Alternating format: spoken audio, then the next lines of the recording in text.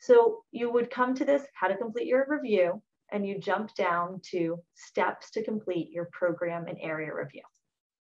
All right, so step one, you're gonna download the template for your area. So academic services, student services, administrative services. These are all up here in the electronic PAR templates. All of them are right here for download. Just a quick note about some potential issues with links in the template. When you download them, if you're working with them on your desktop, there's just some issues with clicking on the links that are in the template. All of the links are correct. They've been tested multiple times. So if you click on a link and you can't open it, we are very, very sorry, and we wish we could get Microsoft to fix this. But there's some sort of malware thing that's like stopping the link from opening. So just go ahead and copy paste that link, put it in the browser on your own, and then you'll be able to open it. But there's just a bit of an issue with clicking directly from the template into some of the links. One way to solve that, if you are a Mac user, is to not use Safari, apparently. We had some Mac users tell us this. Another way to solve it is if you upload it as a Google Doc, then most of the links appear to be clickable.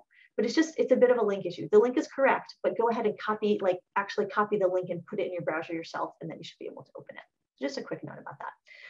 All Cynthia, right. can I say something about to address a question that came up earlier about templates? Sure. So an SAO is akin to a PLO. A service area outcome is akin to a program learning outcome. When some of you are in programs that have both SAOs and PLOs and SLOs. So it's not confusing, an SLO is course specific. So if you have offering a class in a Puente program, they will have their own SLOs. They will enter that data in CurricuNet.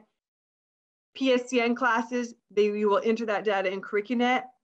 Just that's the course academic side. If you go into CurricuNet and try to assess PLOs for Puente, Daraja, your PSN classes, any of the programs we talk about here, you can't, because the PLOs in CurricuNet are all certificates and degrees. So you should be using the service area outcomes template. So in the past, some of you have been using the academic services template if you had a program that was kind of crossed between both sides of the house, for lack of a better term. But if it's not a certificate or degree, it's going to be a service area template. And the service area outcome could actually, in some cases, be the same as your program learning outcomes if you also have certificate and degrees that are associated with your program. That's it. Thank you. Thank you for clarifying, Deanne.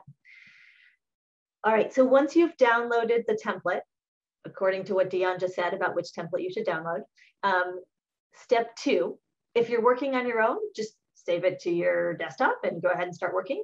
You might want your dean or your manager, if you're not a dean or manager, to be able to see what you're doing as you go, to get that feedback in real time.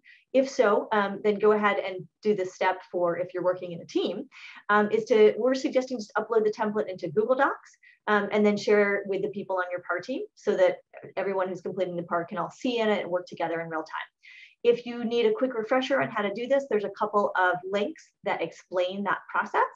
I'm not going to go through those here for the sake of time, but there are instructions about how to upload so that you can work together with a team.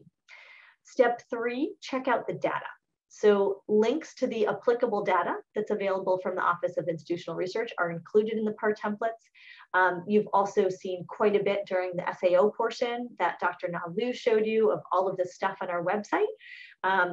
So there's lots and lots of data out there. It's just a question of connecting the data that you need to be able to see, do a review of how your program's doing.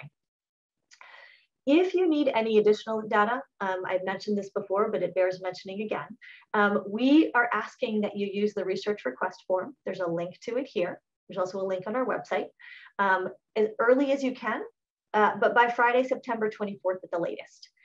So that we can try to turn around those data requests as quickly as we can so you have the data that you need to complete your PARs. So step 4, you're just going to complete your answers to the PAR questions in the template and any of the applicable forms. Just a reminder that PAR is kind of the place where we are collecting what everyone else in all the different shared governance committees are doing on campus. So we don't write the faculty prioritization form. We don't write the classified prioritization form, but we're going to collect it in PAR and then give it back to that shared governance committee. So if you find that you're filling out some of these forms and you don't understand what to do, then these are the people that you can contact to get further understanding. So PAR doesn't know everything, but we can, if you forget, we'll connect you with the right people. But if you're filling out the faculty prioritization form and it doesn't quite make sense to you, go ahead and contact VP Critcher. Now I'll add VP Cooks to this list, or the faculty president, Miguel Colon, and they can tell you about that. If you've got a question about classified prioritization, go ahead and contact President Heather Hernandez. So PAR is this place where we're getting everything together, but we're not in control or managing all of those forms. We're just gathering it and then giving it back to the shared governance committees and senates to do their work. One tip that the SASE funding application, we are still working on getting the correct link for that. So if you've already downloaded a template, the link is incorrect. And as soon as we get it, a correct one, we will update it. So just check back every so often, or we can send out an email once it's posted with the correct link. We are working on that.